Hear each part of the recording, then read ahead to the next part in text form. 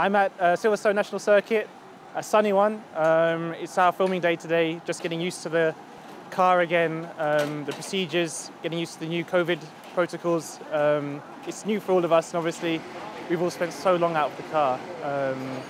It's just good to get back into it. It's a media day at the end of it, so we're doing a lot of filming for the sponsors and everything like that.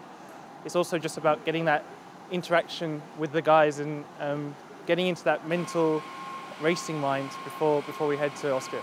After 5-6 laps, I was back into it. I felt pretty comfortable with the car.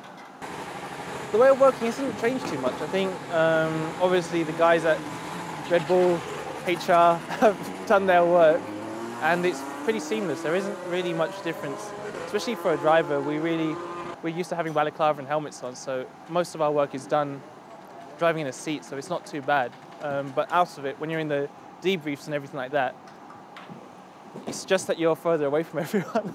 That's pretty much it. It was good to gauge my fitness today. I think obviously all that work in the gym, it doesn't really matter until you see it on track. With the track as well, it's quite busy. There aren't many straights here, so it was nice to see where I was at. I'm happy as well. I think, yeah, every driver I'm sure has done a lot of work to get to where they are now, fitness-wise. And yeah, I'm happy with where I am.